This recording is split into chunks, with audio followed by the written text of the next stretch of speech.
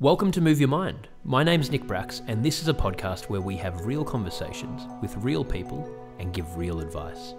Screens are now dominating our lives, and when it comes to kids, we literally don't know how much damage this is going to do. It's unprecedented. We don't have the statistics to show it. This is so new and so out of control that we literally don't know where this is going. What we do know is if we don't come up with solutions to monitor screen time, to monitor social media usage, there's going to be big problems.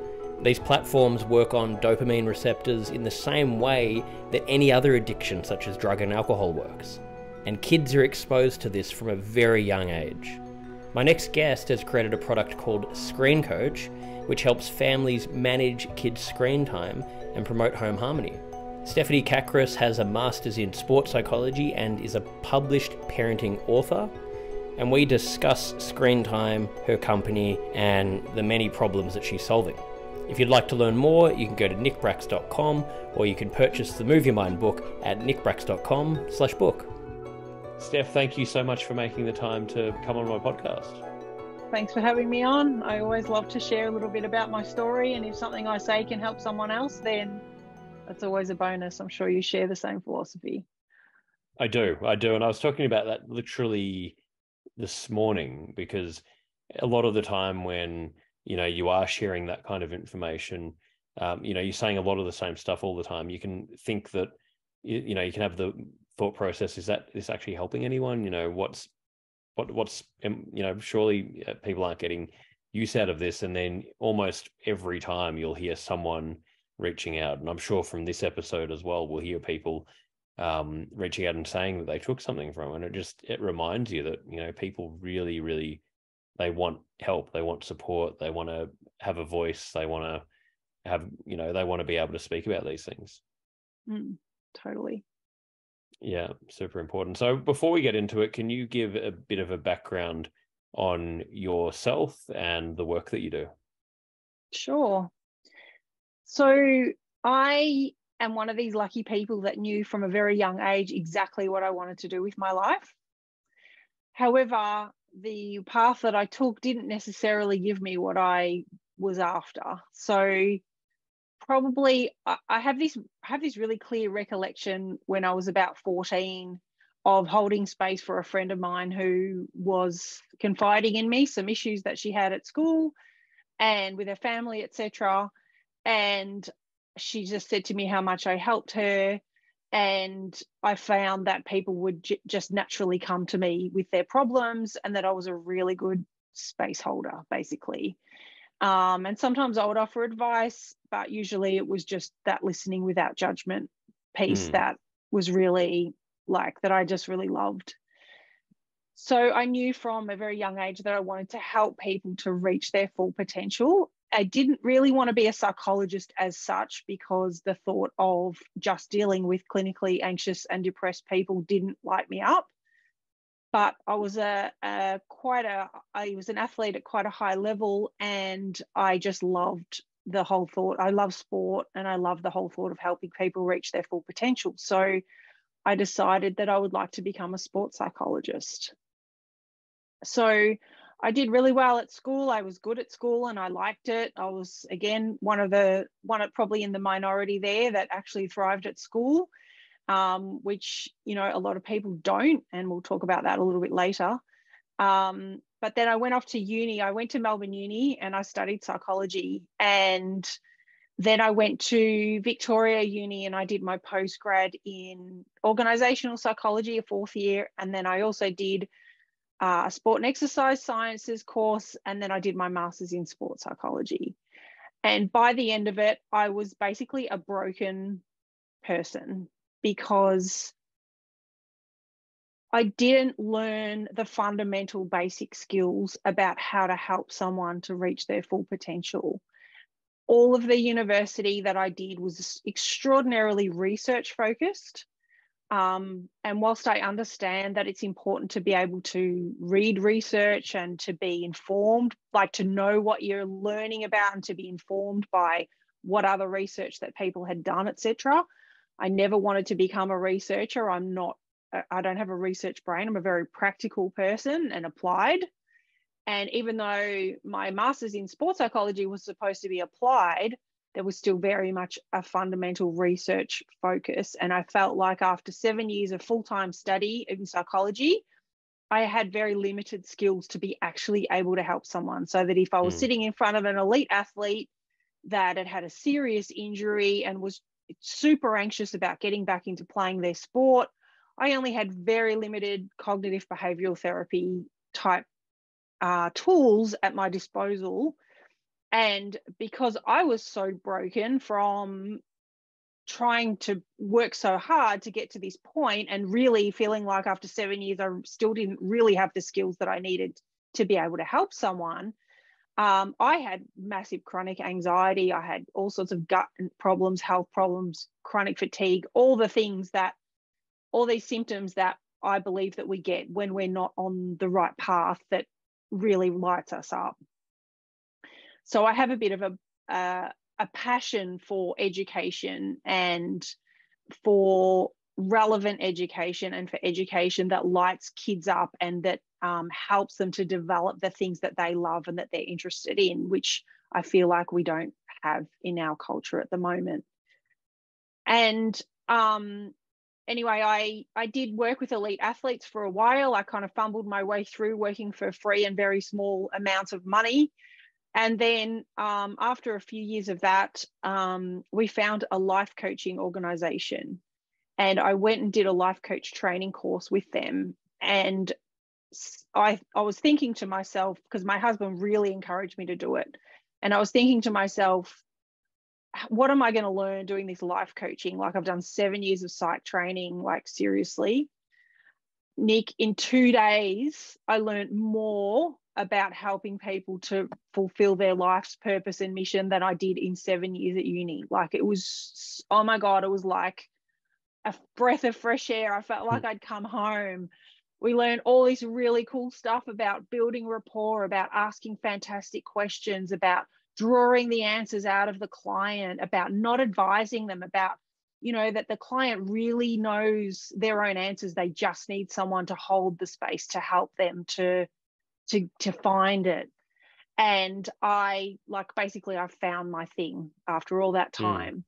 And I went on to then become one of their trainers because I believed in it so much. I actually taught life coaches for about 8 years and coached them in their own personal stuff. And I absolutely loved it.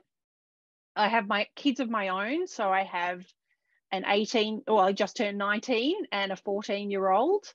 And my husband's a techie. And about 3 or 4 years ago, him and his then business partner came up with the idea of ScreenCoach, which is about helping families manage their kids' screen time.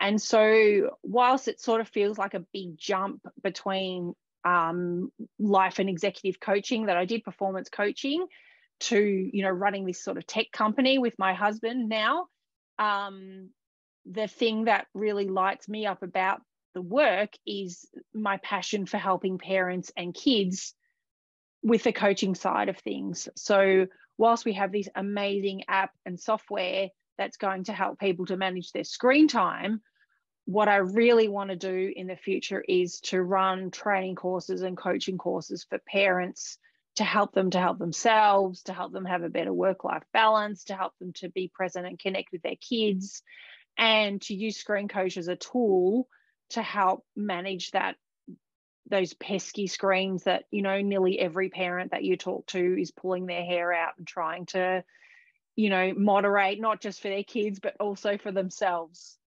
So that's kind of me in a nutshell. Yeah, well, I mean, thank you for sharing that, and such an interesting story, and it is a frustration where a lot of, like you're saying, the psychology, it seems to be so bedded in research, in sort of theoretical, you know, bedded in theory, and I myself, and I know so many people who have seen so many different psychologists over the years, and it just didn't help. And, you know, it sort of helped initially in the sense of, okay, I'm learning to have a broader understanding, but then in terms of, okay, what can I actually do? What I need practicality. How do I actually make a change? It's really hard to find that. It's not to say that Mm. some psychologists don't offer that and aren't really good, but it can be really tricky. How do you find the right way to get practical help where you can genuinely make a change? Because you're not going to get that if you just, read a book. Absolutely. And there's absolutely no way that I'm ever gonna bring this profession down, because there, as you say, there are a lot of psychologists out there, but I found as well them to be very limited in what they could actually help me with strategies, etc. And just really in the last sort of 3 years, I've learnt more about the nervous system itself and about somatic experiencing and EMDR work. I don't know if you know anything about that. Do you know anything about the nervous system and somatic experiencing work? So I've really delved deeply into studying this with a lady called Raquel Dubois, who's a world expert in it. And it's very experiential. So I've been in her therapy groups where we actually practice it. And it's basically a body up focused therapy. Nearly all of our traditional psych and psychotherapy, etc., is all mind focused, brain focused. What are your thoughts? What are the stories you tell yourself? There's a little bit about emotions, but not a lot. Whereas this nervous system work is actually working with the body and with allowing your body to have a normal nervous system regulation in life, so that when stressful things occur, your body, the fight or flight response triggers and your body is able to amp up. But then when those things dissipate, that your body knows that it can actually relax and go back to homeostasis. So the problem with a lot of us in this modern world, and this is the same with kids and screens and mental health, is that we are actually switched on and our body is in that highly aroused state like nearly all the time, because we just don't spend the time to stop and to allow. And even if we do, our body doesn't know what to do with ourselves because it's so rare and unknown, that even when we do stop, we're like so anxious. Like if I leave my phone at home when I go for my walk and I realize that I've left it at home, even, there's this initial feeling like, oh my God, I don't have my phone, and we are just we have become so conditioned to being on all the time that it's really impacting our mental health. But it's actually not our mental health. Mental health it's actually our body that is impacted, and it's like, it doesn't know, it's forgotten how to go back to homeostasis. And so the issues that causes is anxiety. When our body is aroused, then our minds like often tick over more. We have more intrusive thoughts. And we've forgotten how to really have that downtime and how to relax. And it's the same with kids. And I believe that a lot of the issues with the rise in mental health in young people is that there's not that downtime, because they're always feeling like they need to be connected with their friends. They don't want to miss out. Even as parents, it's difficult for us for teens especially, to encourage them to take their phones away from them at 10 o'clock at night, because in the morning, their friends were up chatting till 12, 1, 2 a.m. in the morning, and what have they missed out on? So with ScreenCoach, where it actually blocks the kids off their devices at certain times, our advice to parents is to try and introduce ScreenCoach to the kids as young as possible. As soon as screens sort of become, a constant battle in the house, to nip it in the bud, introduce ScreenCoach and get the kids into those really good habits early on, so that when they become teens, it's just a natural, like, this is just what we do in our house. And it just makes it a much easier transition. It's more difficult to bring it in, later on, once those habits are more ingrained. Yep, exactly. And it's scary what's happening with this. Like, we don't even know really what the long-term implications are going to be. It's such a new thing still. It's creating addictive behavior patterns. It's sort of insane that this is actually even allowed to happen on this level. And I'm so grateful that I grew up just before all of this happened. I was still out, in a park kicking the football with my friends, climbing trees, finding things to do. And I guess we just don't know what's going to happen. And it's such an important thing that you're doing, because unless individuals and families take that step to try and manage this, it's not going to change, because it's only going to get worse at the moment anyway in society. It's getting more well, extreme. It is getting worse. Exactly. The statistics, were just released, and the Australian Bureau of Statistics just released a new set of stats on screen time in February or April or March, like in the last couple of months. And, it's continued to increase since the pandemic, which is just really mind-blowing, because you would think whilst we were enduring all those lockdowns, you would think screen time would have got totally out of control, which it did. But, since then, we haven't really pegged it back to pre-pandemic levels. It's still continuing to rise. And, like, we love screens in our house. Like, we're a really big high-use screen family. Like, people say to me, how much screen time is too much, Yeah. And I would, people would be horrified that our own kids are often on screens, like on the weekend. If our 14-year-old daughter has had a really big week and she just wants to chill, well, she might spend 14 hours like on between Netflix, YouTube, Roblox, Minecraft, Sims, like whatever it is that she's playing during the day. And so, like, but a lot of kids wouldn't be able to tolerate that much screen time. So we've been really lucky that our kids can actually tolerate it. And when people say to me, how much screen time is too much? Then for me, it's about as long as they're getting enough exercise, enough sleep, enough real life interaction with other people, then and that they're not having tech tantrums, and they're not having massive attitude issues, anxiety issues, all that kind of thing, then screen time, and as much screen time as they want, really.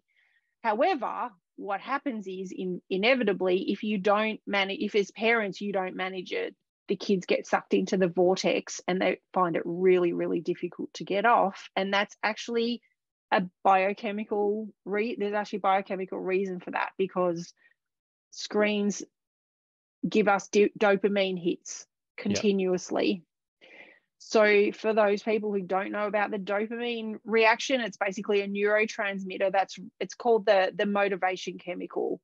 So it's actually released in anticipation of a reward. So it actually motivates us to do something that we think that we're going to be rewarded for. Now, basically everything that we do so that we can get a dopamine hit, nearly everything.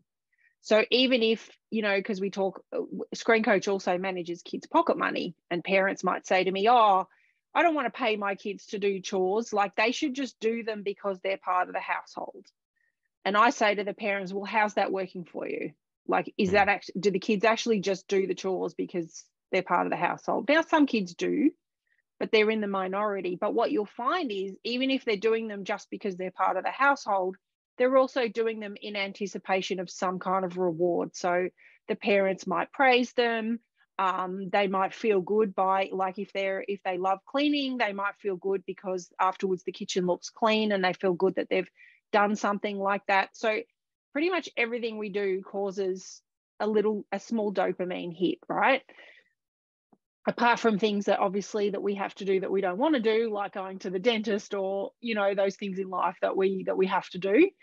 But the thing with screens is that because it causes continuous dopamine hits, so whether we're scrolling social media and we see that people have liked our things, or we see a feel-good meme, or we get a laugh from something, or we see an interesting piece of information, it's like hit. And what happens is our dopamine tolerance actually goes up. So that in order to continuously feel motivated, we actually need more dopamine to be able to continue to feel motivated. And this is what people don't necessarily know, and kids don't know, about why screens are so alluring and potentially addictive, is because when we put them down and we walk away and we say, all right, kids, we're going to play a board game, or the kids have to go to school or go and play out in the backyard, everything else in comparison, if they're using a lot of screens, it feels really boring and dull. And it's because they just don't have that same dopamine hit and that same, adrenaline rush. If their boys are playing video games that are got a lot of adrenaline, Fortnite, stuff like that, where it's like really go, go, go. Again, we're used to being in this highly, highly engaged state. The psychological term is the aroused state. And when I say that, people usually just think of sexual arousal, but I'm talking about nervous system arousal, where we've got all the adrenaline running through our body. And then in comparison, school is just ridiculously boring because it's slow. That kids have to sit still for 6 hours. They have to listen. They have to concentrate. They have to write with their hands, which is just so slow and laborious. And so this is where, a lot of issues are coming in. Teachers are pulling their hair out, trying to keep kids engaged at school. Academic performance drops. Kids just don't want to go. All these kind of things that are caused by too much screen time and not enough breaks and downtime.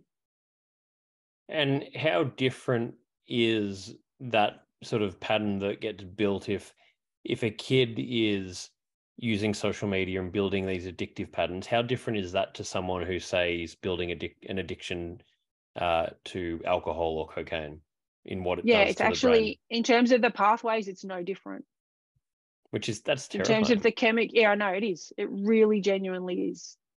And the thing is, the kids, like even my son, the schools are running a lot of free talks and education on cyber safety and how to be safe online and how to not talk to strangers and all this kind of thing.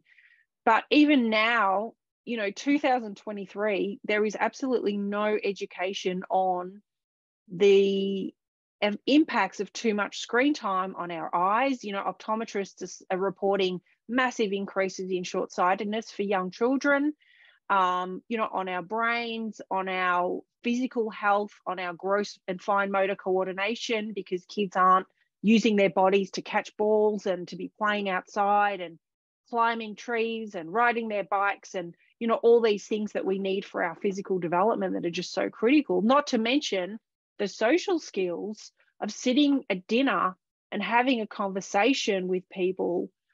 I was out at dinner a couple of months ago. It was school holidays and we were visiting some friends in the country, and we went to a pizza place for dinner, and an older couple walked in with two children who would have been about 4 and 6, a girl and a boy.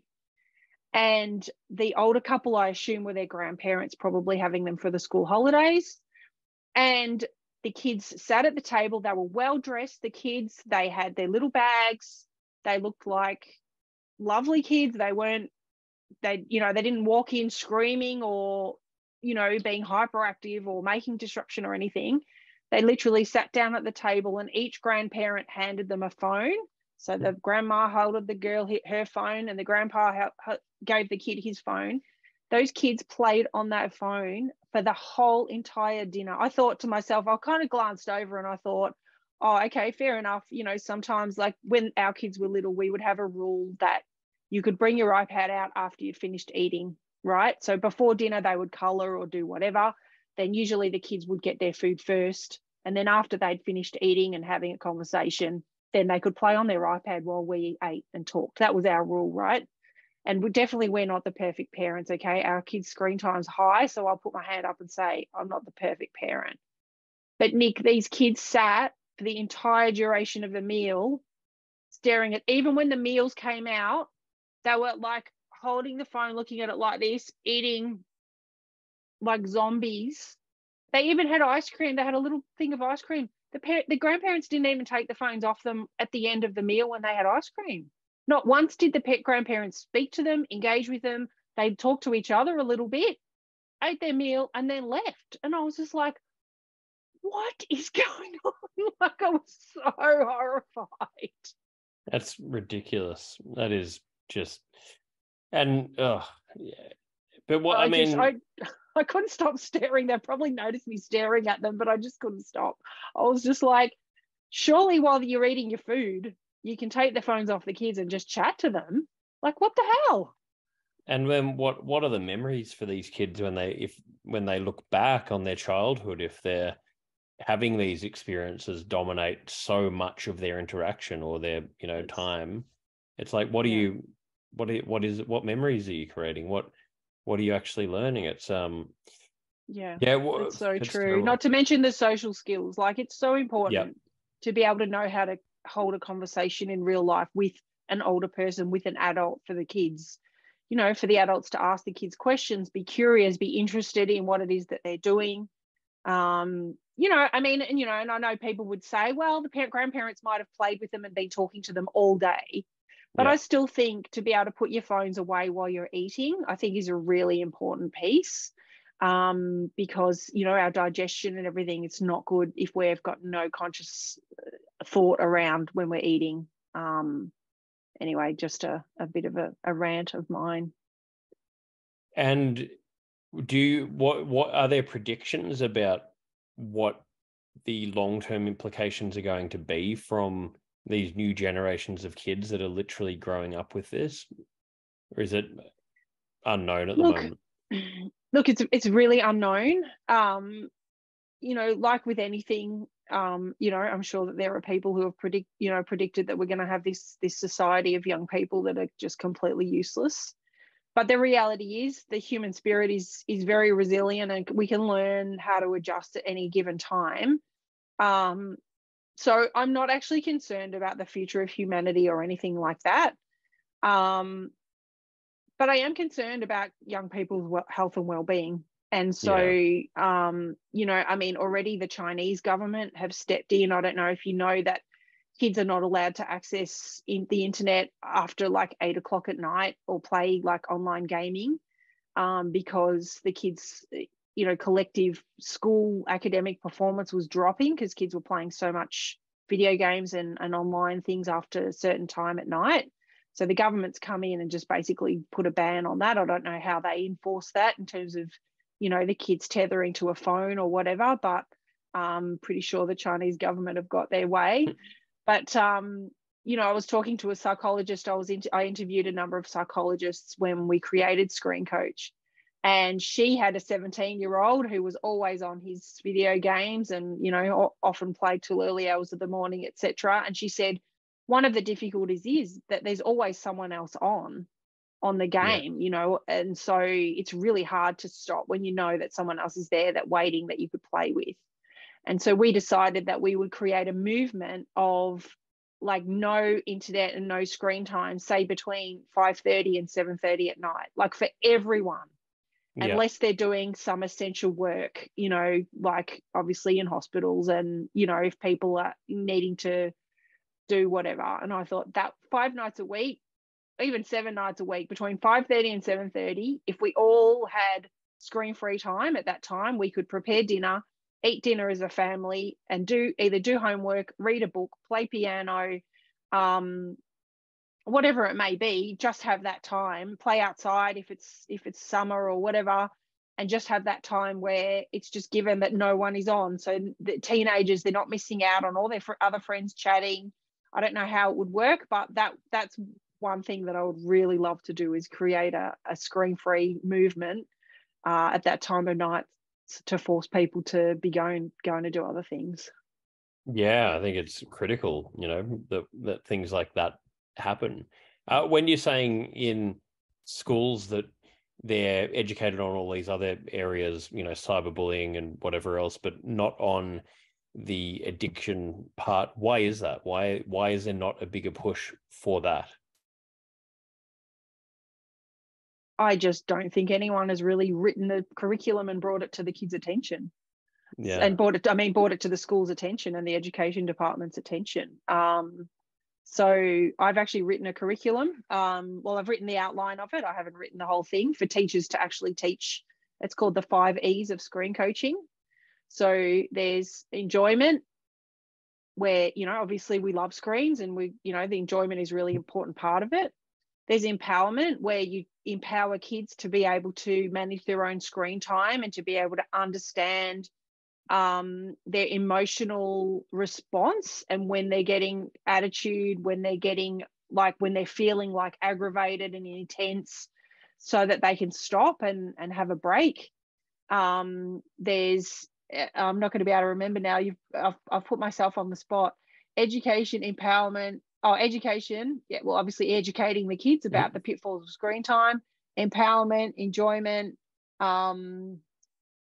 Anyway, there are 5 E's. You can hop on the myscreencoach.com website, and if you scroll down, you'll see the 5 E's. But it's really about educating our kids and help them to be introspective and feel when they're getting upset and when the screens are getting too much. When, for the older kids, when they're scrolling social media and it's just getting all a bit too much, to be able to put the phone down and say, all right, I need to have an hour's break and go and do something else.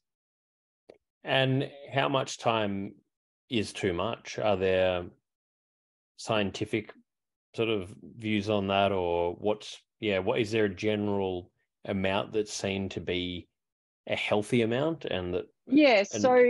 So the American Pediatric Association and there's Australia, there are government guidelines around the maximum amount of screen time that kids should have. And basically under 2, basically 0 screens. And they've since changed that since the pandemic, unless they're FaceTiming a grandparent or something. Yeah. Under 5, less than an hour a day. Yep. Between 5 and 12, a maximum of 2 hours a day. And then for teens, a maximum of 4 hours a day. Yep. Now, if kids in high school are using their laptops for school, then their 4 hours a day is often going to be surpassed just with school. So I actually think that a lot of those recommendations are really outdated. And the statistics around screen time are that a quarter of kids between the age of 5 and 14 are using screens more than 4 hours a day outside school. So, I think, as I mentioned earlier, it depends on what they're doing on screens, and it depends on how they're actually coping with what they're actually doing. Because 1 hour, for someone who's super sensitive, who's perhaps, got trauma history, they've got mental health issues as well, half an hour scrolling social media might send them off the edge. That might be way too much for their mental health. They might be better off playing a fun game that, isn't going down the rabbit hole of all that we know that social media can be. And having said that, for parents and, for anyone listening to this who does have a kid with mental health, and my son is a high video gamer and a screen user, he's suffered a lot with anxiety, and, to take screens off him when he's had his really bad times would be the worst thing that we could have done, because he actually uses them as a coping mechanism. So this is why to me, it's just so critical to get something like ScreenCoach or some other screen time management tools to help train the kids when they're little, because when those habits are created early, it's just so much easier to then keep them rather than to introduce them later when there's a bigger problem. That makes a lot of sense. And what you're saying there, it sounds like it's more accurate to measure not the overall screen time, because we're all using computers now to do our work on and run our lives, more measuring everything, social seriously media. Everything. So it's more measuring what are the healthy and unhealthy behaviors, are you consuming content that's negative and provoking negative thoughts or behaviors? Are you spending too much time on social media? Probably looking at those parts of it rather than the actual time on the screen sounds like it's probably a more accurate way to, or a better way to manage their health on it. So did you have friends growing up that were high video game gamers? I did, but I never played video games. To this day, I don't play video games because we weren't that interested, and then we weren't allowed to have them until I don't know, 15 or 16, and by that point I just didn't have interest. My brother got more into it, but yeah, so from on my personal friendship levels, it's never been a part of my life, which I'm honestly very thankful for. Mm, mm. Yeah, and I mean, a lot of parents, you know, we got featured on a current affair a couple of months ago, and on the Facebook comments, you know, a lot of the parents were saying, you know, you got to be the parent, you got to take the you know, the screens off the kid. This is a ridiculous program. Like, why on earth would you want, like, you know, an app to basically do what the parents should be doing?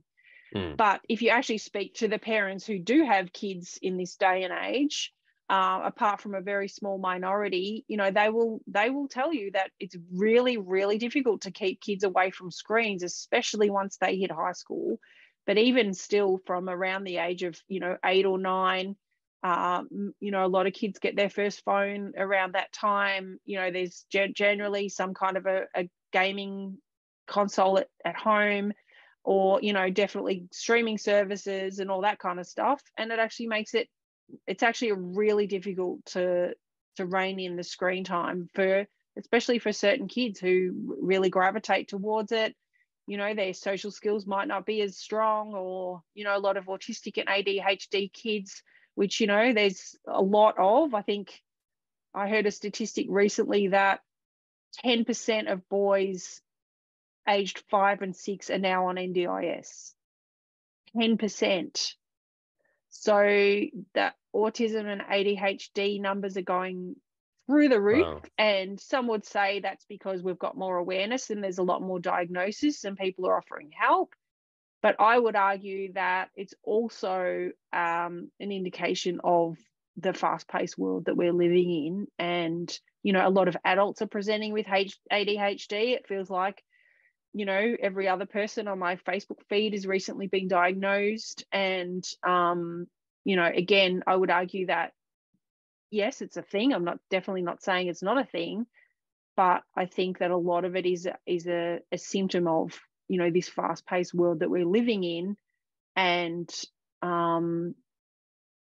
in the book Stolen Focus by Johann someone or other, whose surname I can't recall right now, you know, he talks about all of his research has done into, you know, our addiction to screens and just being on all the time. And literally 2 weeks of screen-free time, and he found that he was able to focus. His mind was calm. You know, he was more creative. He could write and come up with ideas. And it's just a really interesting, you know, it's a really interesting concept. And then there's another lady who wrote a book called Reset Your Child's Brain. She's a psychotherapist who saw a lot of kids with ADHD and autism and extreme behavior profiles. And 95% of those kids, their symptoms come back to nearly nothing when they do a 30-day complete screen detox. Wow. Like, it's just mind-blowing. So, you know, I think we've really got to start looking at what are we doing with our kids and screens. And really, it's so important. And, you know, and then there's another reason, obviously, why the kids are glued to screens, and that's because the parents are overwhelmed and the parents don't have the capacity to actually spend time with their kids.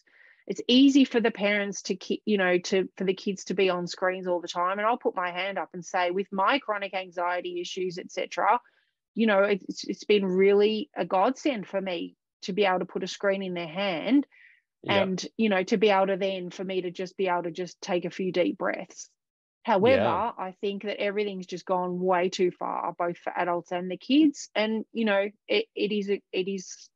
there are some concerning things happening out there for kids and brains, and even adults as well. So thank you so much for supporting Move Your Mind. We're expanding the offerings of the organisation, and we're tailoring everything we do to suit you guys and to try and answer to all of your needs and the questions that you send in. The book is available globally. You can find all of the links at nickbracks.com/book. And we've just released the Move Your Mind community. We've currently got a men's community group, a women's community group, a general group. We're going to be loading up other groups, and you can find all of the links at moveyourmind.me. This group's been created based on the needs of what we've heard and learnt throughout running Move Your Mind.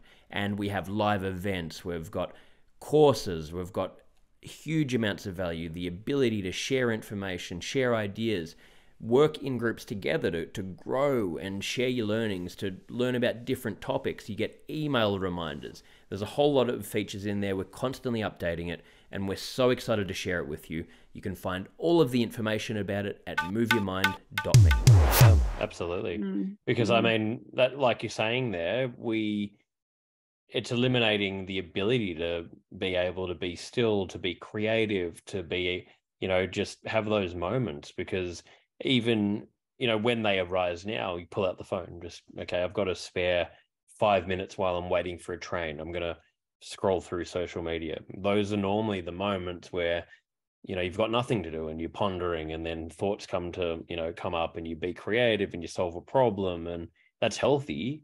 We're not meant to be this stimulated, and the world's just it's not set up to support people that, or any of us really. Our brains just are not built to take in this much information, and it's so overwhelming. And the only solution I can see is similar to what you're talking about with ScreenCoach in general. People taking ownership themselves and because it's just not going to go away. So it's so incredibly hard to live in a society that this is just embedded. This is how we live now. How do you sort of live in that society without becoming reliant on this stuff? And it's tricky. It is tricky, and we need to be strong though, because we actually got we had a chat message with one of our customers just the other day, who's got a 13-year-old that they have adopted, and so she had a traumatic childhood. When she came to them, she was totally addicted to screens. And recently they introduced ScreenCoach about 6 months ago. And they said she would be in her bedroom. She would never talk to them. She had bad attitude. She was failing school. And 6 months later, with the help of ScreenCoach, they've actually got to a point now where, because it's totally customizable, they don't actually limit her screen time at all, because they limited her screen time, and there was pushback at the beginning. It was difficult because, like with any addiction, once we start, limiting it, there is pushback and you have to be really firm. But now she manages her own screen time completely. She's getting straight A's at school. She's one of the most engaged kids. She converses with them. She has no attitude issues, and it's just been like a complete turnaround of this human being. Simply because they've basically been really firm and said, all right, we're going to do something about this screen time. And ScreenCoach blocked her when she wasn't allowed to use it. She was probably getting more sleep, and that's another thing that we haven't touched on, is how much screen time is impacting our sleep. Because most of us, the last thing we see when we go to sleep is our screen. And even when we put the dim on, it's still activating putting the light in our brain. It's impacting our melatonin and our sleep hormones. And then teenagers are up late gaming, and, teenagers especially need a lot of sleep because they're growing and their brains are developing so fast. And that's a big factor in mental health as well, is not getting enough sleep. Like just that one thing alone can be a huge improvement in someone's health and well-being, is to get enough sleep. Well, it can throw everything off. If you're tired, you're more likely to be irritable and have bad habits, and probably use the screens more, and less likely to exercise and do all the things that are healthy for us. And eat more sugar because you have more caffeine. Yeah, exactly. So it becomes a vicious cycle. Yeah. Well, thank you so much for sharing all of this. Are there any, we finish each episode with 5 closing questions, so I'll go into those in a second. Are there any final messages you want to share with our audience when it comes to screens and, this topic? No, one thing that I would like to recommend is another podcast, if that's all right, that I listened to just in the last few days. Was Emma Chamberlain has just done a podcast about her own journey with a dopamine detox. Yeah. So she talks about she kind of wanted to do a 7-day dopamine detox and what that could look like for her. There's no way most of us can do a complete screen detox unless we're on holidays, because we're working and we're just so, we rely on our screens for so many things. But she was able to do some things like when she was driving, or waiting for something, or, just in that when she was cooking, to not listen to a podcast, to not listen to music, and to just allow herself to experience more silence, to not take her phone to bed, to not take her phone to the toilet, just some things that she felt that she could do for a week, and just about her journey with that. And it was one of the most shared podcasts of the week, and I'm not surprised, because we're all secretly craving a way to detox from our screens. And there's also a blog on my ScreenCoach.com that I've written about how to limit your iPhone use as a parent, because of course our kids, they don't do what they're told, they do what they see. They learn from what we model rather than what we tell them. So you can't really be telling your kids to get off the screens and go outside and play if you're glued to yours all the time. So so there's some useful blog articles on our website as well. Oh, we'll make sure to put those in the show notes, so anyone listening, please do check them out. And on that topic, if people want to check out ScreenCoach, where do we send them?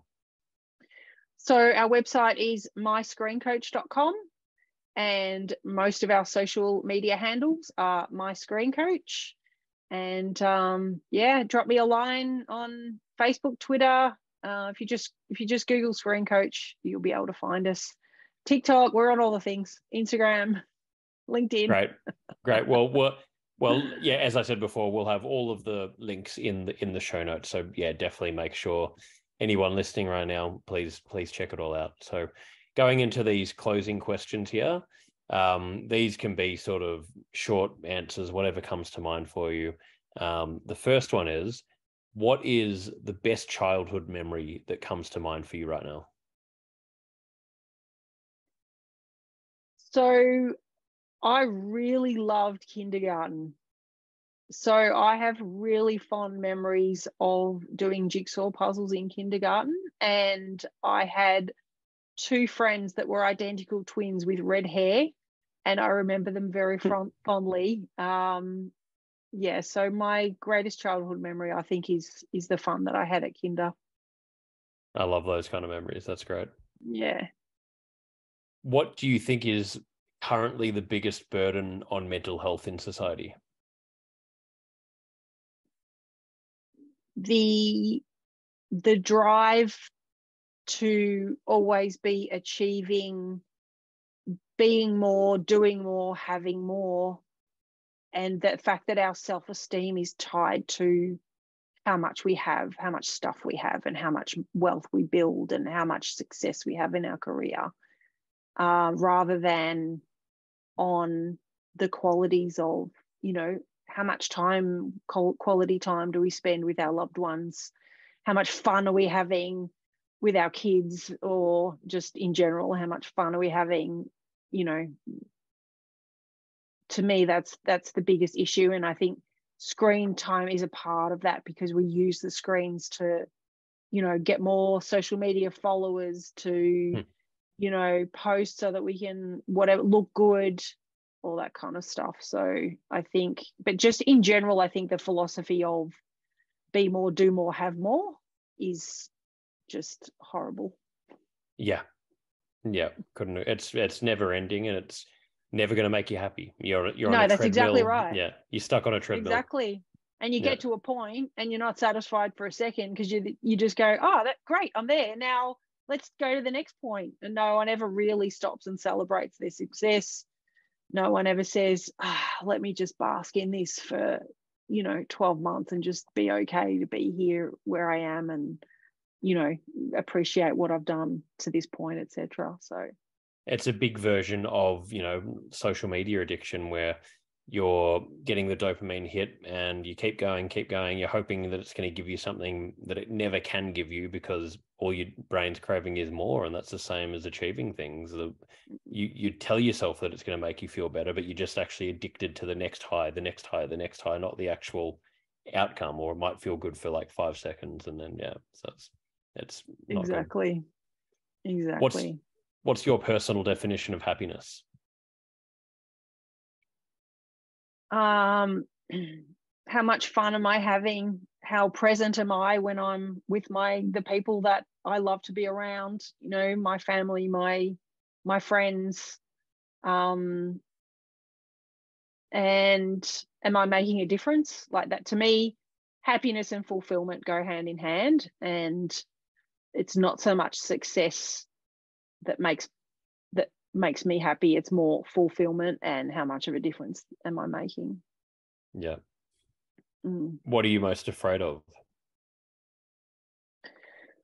How long you got?